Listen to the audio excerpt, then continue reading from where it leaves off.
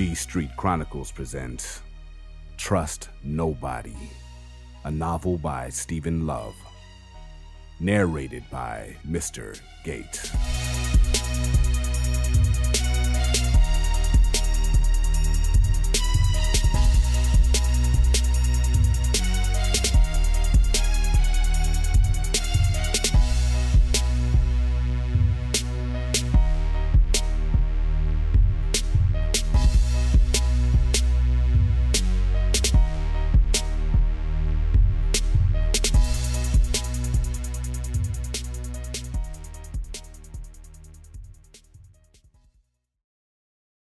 One, Green Bay Correctional.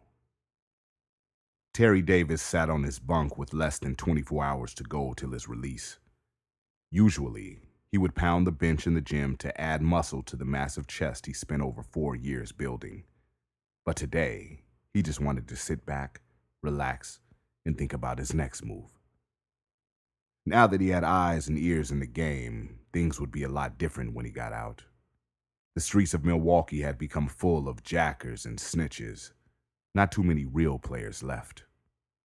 One thing was for sure, and two things were for certain. The man known as Bricks was about to be home. "Hey, Bricks!" his neighbor yelled from the next cell.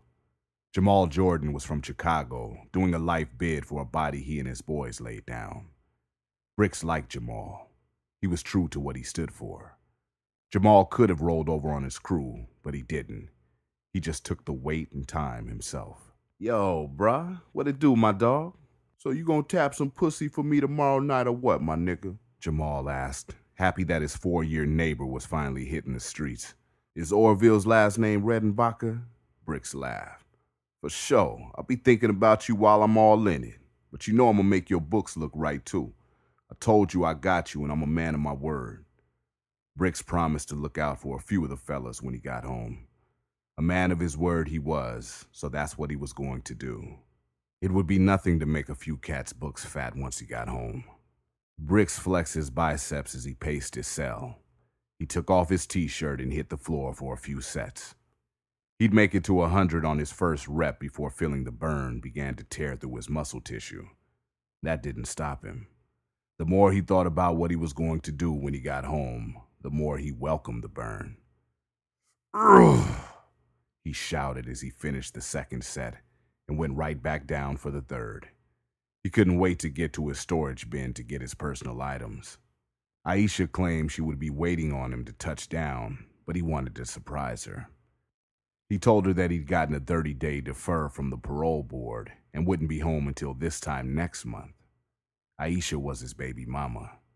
They had a 5-year-old little girl who he loved more than anything in the world. Aisha had somewhat taken care of business while he was gone. He smiled thinking about those big Mississippi calves that she had waiting on him. It had been 4 years since he had lain in anything, and in less than 24 hours, he was about to release a whole lot of pent-up frustration. "Yo, dog, you working out on your last day?" Jamal called over. "I thought we'd get a game of chess in before you rolled out." Playing chess was what they did with each other for the last 3 years.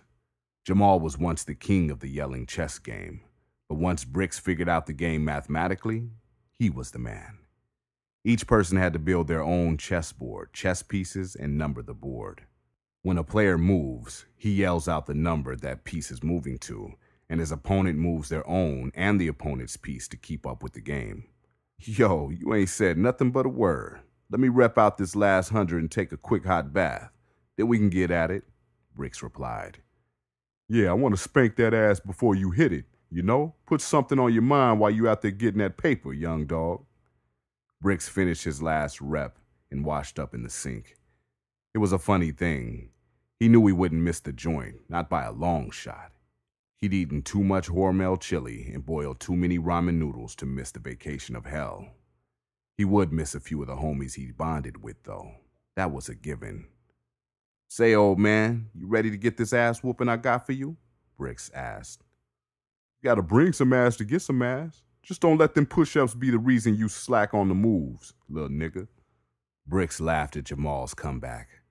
Jamal wasn't that much older than Bricks, but they nicknamed him Old Man because alopecia had caused baldness to wreck the front of his dome. Another thing Bricks admired was that Jamal had mad game and didn't take shit from nobody. "Well, all I gotta say is set your board up then. It's on." Bricks took White since White moved first. Black was more so the defense. "I got one thing to say before I start beating that ass, and you could take that to the bank, young dog," Jamal said, setting up his board. "Oh yeah? What's that, ballhead?" "Always remember this. At the end of the game, the king and the pawn go back in the same box." That was some deep shit his homeboy just spit. But Bricks knew Jamal's comment was deeper than just a rook or a bishop. It was real life. He shook his head and made his first move.